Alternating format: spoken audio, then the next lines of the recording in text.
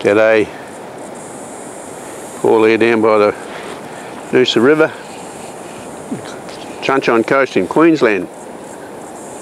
Our meditation this morning comes from the book of Psalms, Psalm 139. You have searched me, Lord, and you know me. You know when I sit and when I rise. You perceive my thoughts from afar.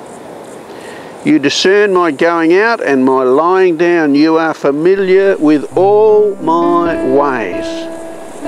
Before a word is on my tongue, you, Lord, know it completely.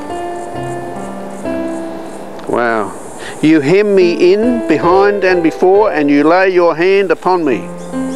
Such knowledge is too wonderful for me, too lofty for me to attain.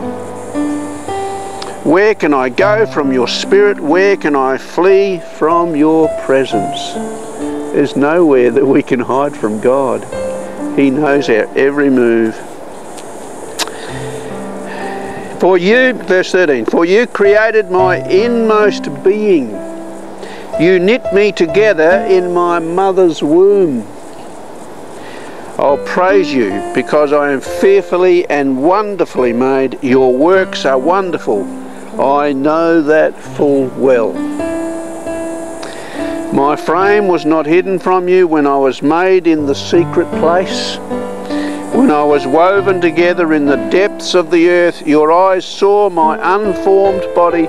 All the days ordained for me were written in your book before one of them came to be.